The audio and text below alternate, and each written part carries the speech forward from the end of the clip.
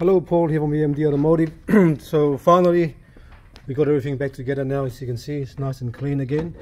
This is a massive job. It was carried out because the only reason why we couldn't, the hardest thing is trying to find something that you can't see, and the leak was only coming on only when the car is hot. When the car is really hot, then you have a little bit of coolant come down. We put the pressure tester on a few times, no leak whatsoever.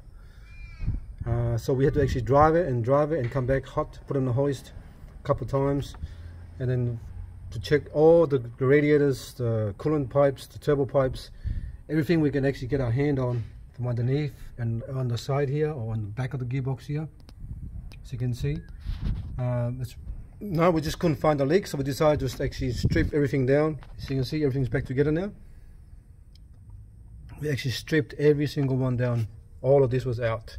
Actually, on the previous video I showed, so we can get it done properly, as you can see.